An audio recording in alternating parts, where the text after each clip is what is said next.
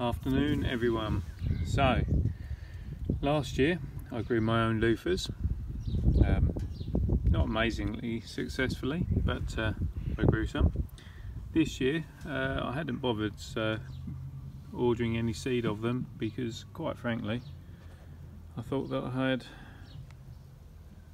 enough plants already, and indeed, you know, we're into June and that's what I've got. Well, that plus a load more stuff over there. Anyway, I got given one of these, which is the Loofah. As you can see, that's their labelling, grow your own Loofah, from local garden centre. So yeah, thought it'd be rude not to try growing it. So you can see they've come already started in a what is a 13 centimetre or 1 litre pot, and I'm going to be using some multi-purpose with with John Innes added to it, and planting straight into that, which, as you can see, is a 9 litre pot, so it's going to be a massive difference. So yeah, that's what I'm doing. First thing is to try and get this cage off the pot and then get it potted, and yeah, then think about caning. Okay, so you can see that it's fairly decent. It has got some buds already, so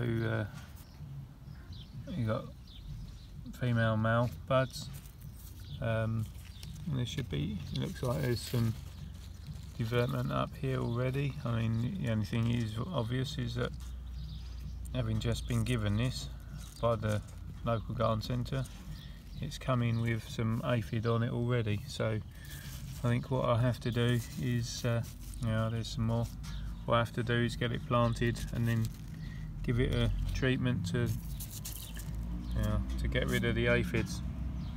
But yeah, let's get it planted first. So all I'm doing, I've set the pot into position.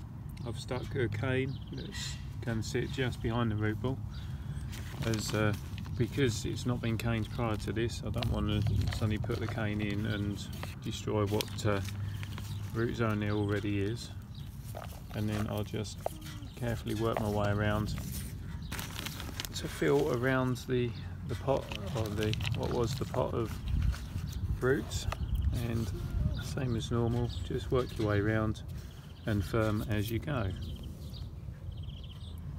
Right, so that's all planted up. You can see that as with always, we got finishing layer of compost is below that of the pot itself. Gone fractionally higher up, not a lot, but just to aid with some rooting, and then all that's left now is to tie this up the cane. So that's what I shall do now. Right, that's all tied in now. So you see it's a decent height, probably just under 3 foot I imagine. So what's left now is give it a good watering, and then essentially make sure it doesn't dry out. So yeah, this will be added to the list of things to water every day and feed essentially every week. So watch this space, see what happens. So thanks for watching the video. If you've got any questions, please feel free to send them over to me, and I'll do my best to answer them for you. Keep subscribing to the channel, it's great to see you all. Don't forget to hit that reminder button so you don't miss out on what I'm doing. And yeah, as always, get out there, have some fun in the garden, and till next time, see you soon. Bye for now.